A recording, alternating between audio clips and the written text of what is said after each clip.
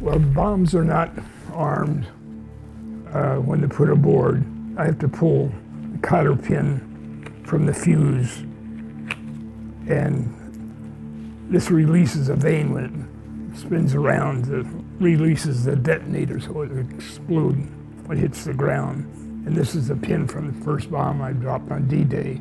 It says pin from first bomb to leave our ship 29722 on D-Day, June 6, 1944, RPG.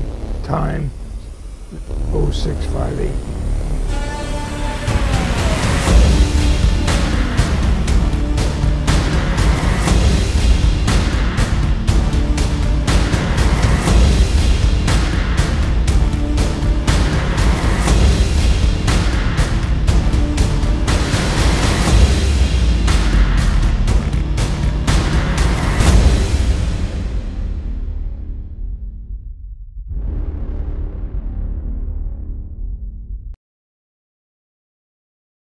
The following is presented with limited editing.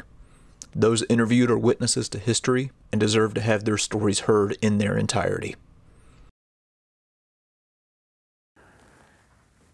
Okay, whenever you're ready. Okay, I'm Ralph Goldsticker, Jr., and I was born October 26, 1921, in University City, Missouri.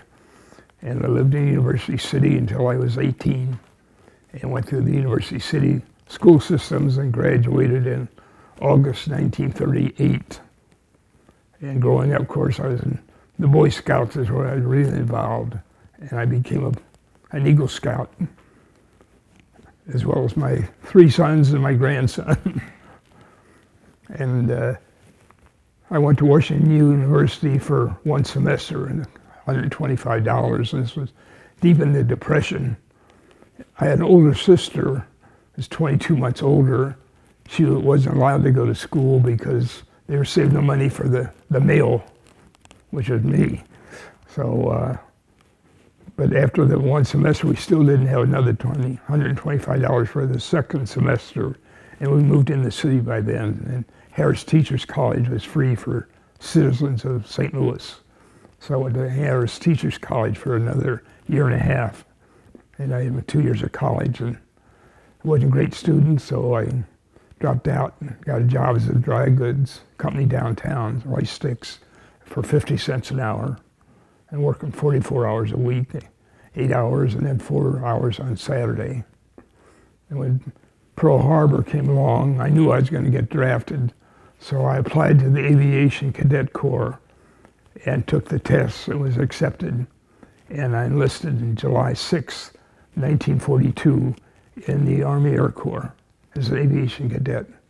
Was at Jefferson Barracks for a couple of months, and then I went to Nashville. It opened its classification center, and we took tests, mental, physical, psychological, inside and out, to see whether you're qualified to be a pilot, a bombardier, or a navigator. And I passed all 3. So I was sent to Maxwell Field, Alabama for pre-flight. And Maxwell Field was an old established base. Instead of having a barracks of 60, we had rooms of only 6 of us in a suite. And someone asked if I was still friends with those roommates. I said, unfortunately, no. 4 out of the 6 of us were killed during the war. We'd been together at pre-flight, we were together again at pilot school. So after 6 weeks at Maxwell Field, I was sent to Dar Field, Dar Aerotech in Albany, Georgia for pilot training. I said I wanted to be a pilot. I'd never been in an airplane, but as you said, I'd seen Jimmy Stewart and Clark Gable were heroes in movies, so maybe I thought it was glamorous or something, but I didn't know what I was getting into. But I went to pilot school and took training in a PT-17, which is Stearman biplane. And after 10 hours, I had my first solo flight, and landing beautifully and right down the middle of the runway. And I thought the wind was coming from the left, so I kicked the left rudder and spun it around and cracked the wing. And I can still see my instructor at the end of the runway throwing his parachute down. How could a student do that? Well, he did the same thing the next day, so it wasn't so bad. But after I flunked my 40-hour flight check, I wasn't a very good pilot, I guess. I was playing around too much, and I was washed out after 40 hours and 2 minutes. But I did a 10-hour solo, which I still remember today. It was great in this open cockpit plane. And washed out, went back to Nashville, said, well, I want to be a bombardier.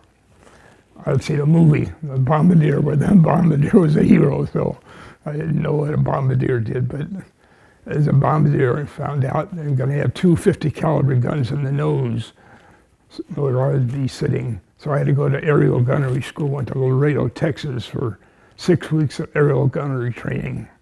And then went to Childress, Texas, and had 12 weeks of bombardier training, and then they added 6 weeks of navigation training on.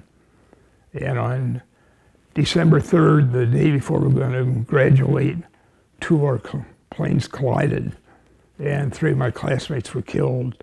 And I've been with them. Their names are Dempsey, I.E., and French. If you know anything about the Army, everything's alphabetical, so I've been with them all along. And then I was commissioned on December 4th, second lieutenant in the Army Air Corps, December 4th, 1942. So what did basic training look like? I really didn't have basic training. Okay. All I did, Jefferson Barracks, march up and down the field, peel potatoes, and learn the Air Corps song. No, I don't remember any basic training whatsoever. We did nothing. Okay. Okay. So what kind of stuff were they teaching you at bombardier school? Well, and we had the Norden bomb sight, which was our secret weapon in World War II. We're bombing from anywhere from 27,000 feet. And the bombs, of course, leave the plane at your airspeed of the plane, but gravity takes over at a tangential rate going down the ground. And the Norden bomb sight would solve that problem. I'd put in the altitude or the speed of the plane, the drift, and it would solve the rest of the problem. We'd be dropping about maybe half a mile before the target, and this would go right down on the target, and that's all the problem. We didn't always hit. We came close, but we're dropping 18 planes at the same time, so most of them were big targets like airfields or ordnance factories or the oil refineries, so we did a pretty good job. Do you remember your first flight? Absolutely. I went to 29, well, let's back up a little bit. After I was commissioned, went to MacDill Field in Florida, Tampa, Florida, and they put together air crews there. I mean, all the bombardiers, navigators, and gunners, so they put together an air crew. And we flew around Florida for about 4 months. And on, I think, May 5th, they sent us to Savannah to pick up brand new shiny B-17 to take it to England. So we went from Savannah to Fort Dix, New Jersey, and the co-pilot from Far Rockaway, New York, which is on Long Island, he called his dad and said we'd be over in the morning. We buzzed right down the middle of the main street of Far Rockaway, about 100 feet above the rooftops. Well, that's a no-no, but we're going overseas anyway. They couldn't do anything. So, and then we went to Peacefield, New Hampshire, and from there we went to Labrador. And Labrador, we spent an extra couple of days because Marty, our co-pilot, had a cold and we couldn't fly. And we took off from Labrador, and a night flight from Labrador to Iceland.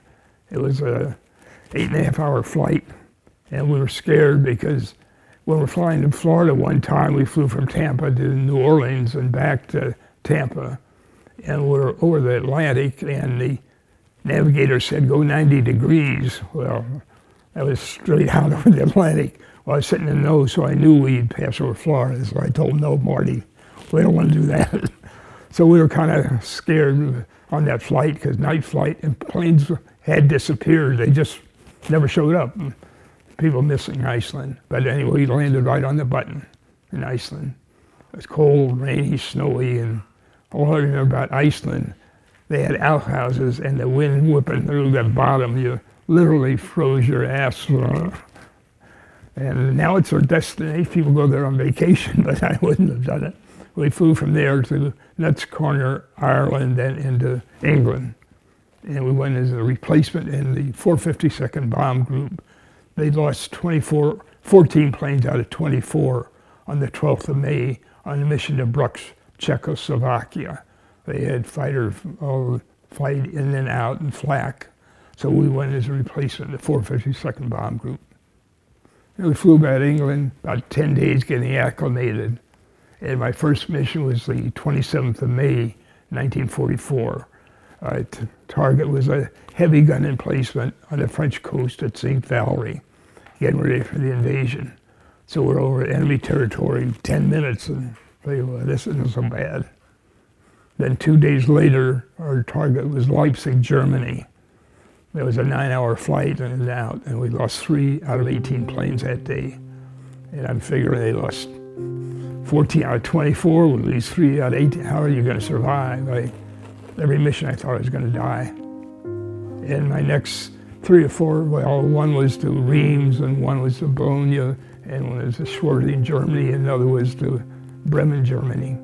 And then on the night of the 5th of June, 1944, we were called in for briefing about 10 o'clock and said the invasion was on. And our target was a heavy gun emplacement between Caen and the Sword Beach. And we took off about 2 o'clock in the morning. And there's so many planes in the sky, we had to fly up to Scotland to get organized into groups, 3 bomber streams coming down into the beaches. And I dropped my first bomb. The cotter pin says 6:58 a.m. right in front of Sword Beach. It was cloudy that day, so I couldn't see much. And we went back to England, got back about 9:30. So we're at 7.5 hours that trip. They reloaded the plane and we got something to eat. We took off again at 2 o'clock.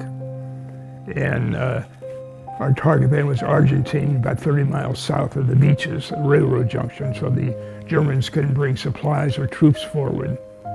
And that day, that afternoon was clear. I could see the harbor. I mean, it's 50 miles from one end, from Sword Beach to Utah.